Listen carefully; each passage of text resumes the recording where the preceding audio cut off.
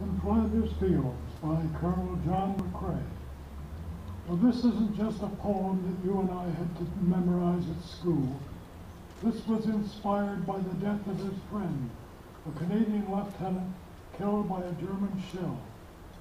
This is a plea, a hope that what he saw as a surgeon at the battlefront, the terrible loss of young lives of these brave young men in the cause of freedom. And he wants us to remember and carry on the same fight for freedom, as he tells us, in Flanders Fields the poppies blow, between the crosses, row on row, that mark our place, and in the sky the larks still bravely singing fly, scarce heard amid the guns below. We are the dead.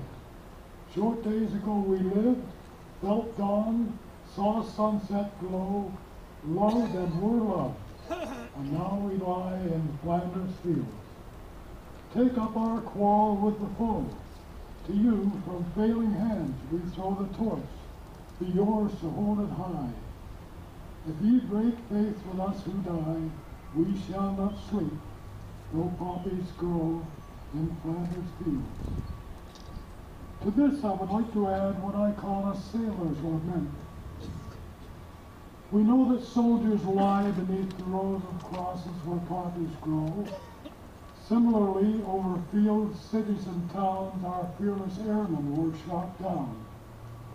But neath the unforgiving waves are many unmarked sailors' graves. So let the little poppy represent our memories of those young lives so heroically spent.